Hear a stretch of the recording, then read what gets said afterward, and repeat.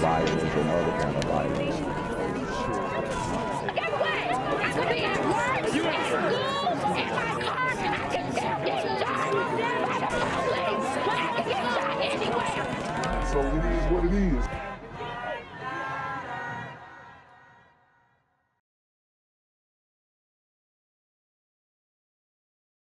What's good, Shadow Realm? It's the Black Gen Z Mindset. Make sure you go ahead and like, comment, share, subscribe, and let's get into the video. Welcome into WMAR 2 News at 6. Thanks for watching and streaming us. I'm Kelly Swoop. Jamie Costello has the night off. She has 5 children, 18 grandchildren, and 63 great-grandchildren. And for the first time, one of them is a victim of Baltimore's gun violence. 19-year-old Deontay Edwards was murdered on Oliver Street Saturday morning. Tonight, his great-grandmother shares her message for those engaging in gun violence with WMAR 2 News' Kendall Green. Just one step into Cecilia Ringold's room will show you just how much she loves and values her family. And one of those in her gallery of grands, no longer with her today. They called him D, short for Deontay Edwards. So we got a 19-year-old brother who was taken out of the family tree. As I said, guys, this type of stuff is happening every single day in these major cities. I mean, it's so crazy, and it's not slowing down at all. It's only just begun, it feels like. It's heating up in the community. I mean, I've got stories for days. I'm backed up on stories. I'm trying to churn the content out. YouTube's still limiting the message, but we're doing what we can. But it's tough, y'all. Live with me. I raised him up under me. He under this wing. You understand? And this ain't no little teeny wing. It's a strong wing. A strong wing, she says, has endured nearly everything but gun violence until Saturday morning. D is around there on the ground 1 block from my house, and I'm running down there 12:30, 1 o'clock in the morning, and see him on the ground. That's the peaceful I've seen him in a while. Ringold is well aware of Baltimore City's struggle with gun violence, claiming the lives of more than 200 victims so far this year. I see it on TV, I hear it every day, but it don't hit you till it happens to you. Yeah, and I mean, it appears that she's come to terms. I mean, she said when he was laid out there, deleted, that was the most peaceful that she'd seen him in a long time. So, you know, a lot of these grandmamas, and we call them grand ninjas, like these young teens who are raised by their grandparents. You know, grandma, even though she says she got a strong wing, she just can't inflict that type of discipline and structure in the young man's life that he needs to be productive. And it seems that she probably already knew that he was in trouble and had already made peace with it. At least that's what her demeanor is giving me. And it hit you. She called D an ambitious go-getter, selling water at times, washing cars on others. But it's a lifestyle she's hoping his peers can somehow avoid. So she said selling selling water. So he was a water boy. What I tell you about the water boys? Water boys by day, jack boys by night. Did he rob the wrong people? I mean, at the memorial they got wine. I mean, I've never really seen wine bottle memorials before, but I don't think that could be good for the environment at all. Just sitting glass wine bottles out there. But, you know, however you gotta mourn, however you gotta grieve, it is what it is. But man, it just seems like same story, different day. Offering this advice to young men in her neighborhood. Stay from them corners. You know, get a job. Do something positive for yourself. Because, you know, D, he make $1. But look, the dollar ain't doing him no good. As one shooter. Yeah, so there you have it. She knew he was in trouble. She said, you know, D, he make $1, but the dollar ain't doing him no good. And it didn't at the end of the day.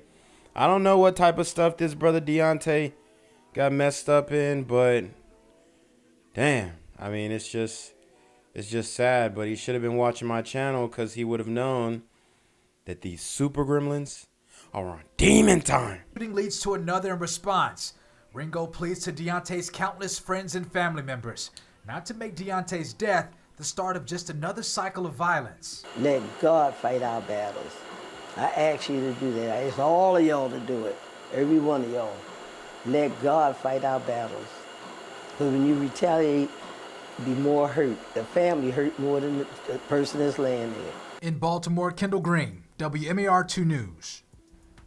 You know, to make sure our victims are remembered, we're putting the focus on each of those who've lost their lives to violence in Baltimore this year. Take a look at this right here. We have created a special gallery with their names and faces.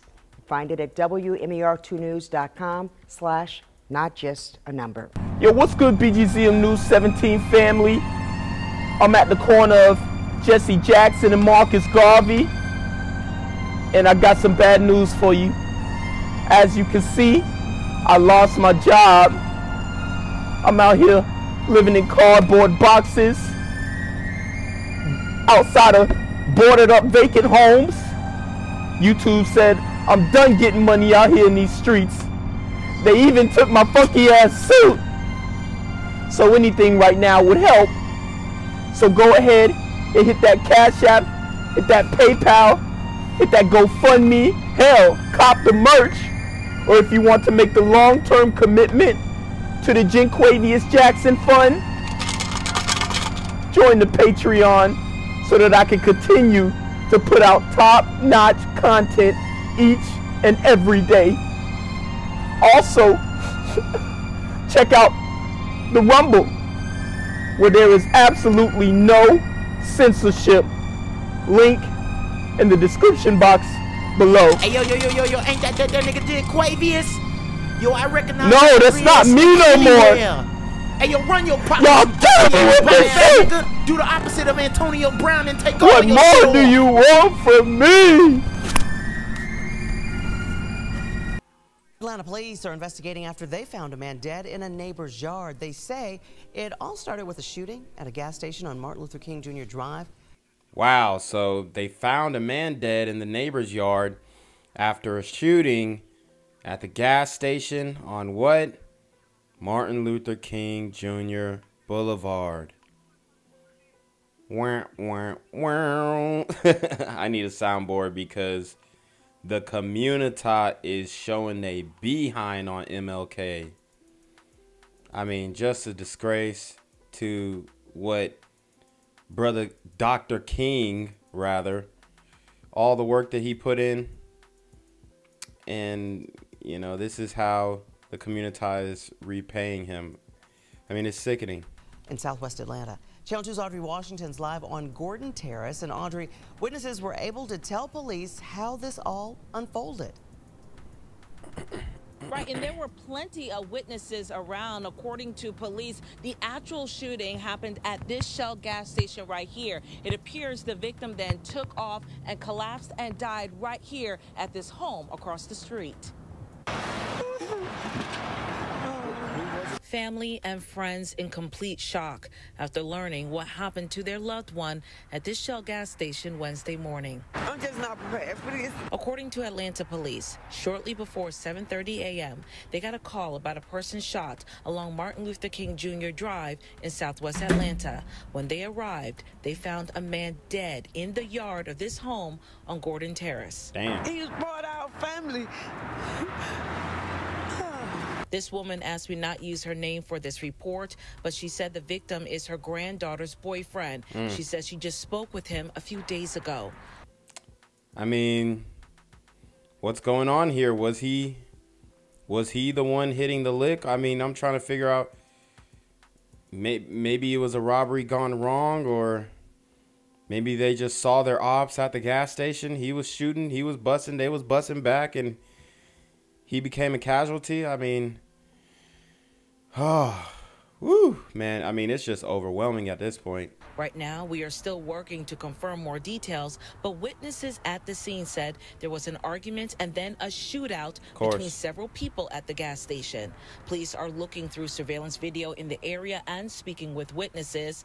As for this grieving family friend, she says she just cannot believe she has to now call other friends and family with the devastating news. He was like he was my son. And police told me they are actively searching for the shooter or shooters involved. As for those family friends we spoke with today, they actually told me the name of the victim, but we are withholding that name until the next of kin is notified. And we are live here in Southwest Atlanta. Audrey Washington, Channel 2. This is brand new video of a fourth suspect just arrested and taken into custody in that deadly Sweet 16 party shooting in Douglas County. Tonight, new details about how a gang may have been involved in what led up to the deaths of 2 teenagers. Good evening, I'm Alan Devlin. And I'm Savannah Louie. We want to get right to Atlanta News First, Megan Packer. She is live for us at Douglas County Sheriff's Office west of Atlanta. And Megan, you were there right as that teenager was taken inside. And Savannah, he was surrounded by the sheriff and a team of investigators who have been working this case nonstop. Well. So we do have some of the perpetrators of the mass shooting in Douglasville that I had reported on just last week. They got 4 guys in custody. They're saying that it was gang related. This shootout resulted in the death of 2 teens, 1 male, 1 female. And I mean, at one point, the police, the authorities, they said they didn't have any leads. But I'm glad that they were able to make some arrests in this case. I can tell you, as this community looks for answers about this devastating shooting, we are learning more about the tipster. We're learning that the tipsters who did come forward in this case don't even want their reward money. Wow. So, I mean, how valiant the tipsters don't want their reward money. They just want justice. So it does look like the community speaking up after all, or I don't know actually who, said something, but obviously they probably had intimate knowledge of the situation. Our Atlanta News First camera was rolling for a moment investigators and victims' families have been waiting to see. 17-year-old Kingston Cotman was led into the Douglas County Sheriff's Office in handcuffs. How you doing? Sheriff Tim Pounds making a point to personally walk the suspect inside. Do you have a comment? Anything you'd like to say? Silence from Cotman. Bruh, these dudes be, I mean, I guess that is the right thing. You got the right to remain silent. But it's just like all the street gang stuff, it just goes out the window when they get them handcuffs slapped on them. The 4th and latest teen to be arrested in connection to a deadly shooting outside a Sweet 16 birthday party from earlier this month. The sheriff's office also arrested 17-year-old twin brothers Chase and Chance McDowell, who attend New Manchester High School, and 18-year-old Timothy Coleman. It was all gang related. Dang. Maybe gang retaliation. But the sheriff stopped short of saying which gang or what or who the target was. I ain't gonna give him no airtime. I ain't gonna decorate him on the air. He says the 2 teens killed and 7 injured were all innocent bystanders. He showed this gun he says was confiscated at the time of Coleman's arrest in Cobb County. I looked them dead in their face. They looked me in my face kind of, but their head was kind of down. Chanel White buried her daughter, 14-year-old Ajanaye Hill, days ago, but was in court to see the suspects this morning. It is definitely a sad situation, and they are so young. And they done threw their life away. I mean, I get what she's saying, but it's not sad for them. It's justice for them. It's sad for your daughter, I mean, it almost felt like she had empathy for the people who took her daughter's life, and I think that attitude is detrimental to getting the results that we need in the community. Now, hopefully we are able to get justice out of this situation, but the work has only begun. These guys, all they did was get arrested. The trial hasn't come out. Nobody's testified yet. I'm sure they'll roll on each other, but I just kind of expected more. The family of 15-year-old Samel Moon, who was also killed, is grappling with the emotions of burying a young loved one and seeking justice. Every day it's different. Every day it's a new layer of feelings, of emotions, and trying to understand why, which is the big question. And the answer to that why, unfortunately, is the super gremlins are on demon time. And these 4 suspects are facing a list of charges, including malice murder, aggravated assault, and aggravated battery.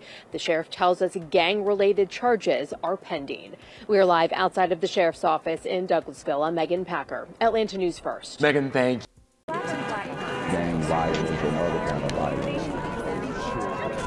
Get away! I could be at work, at school, in my car, and I can still get shot by the police. I can get shot anywhere. So it is what it is.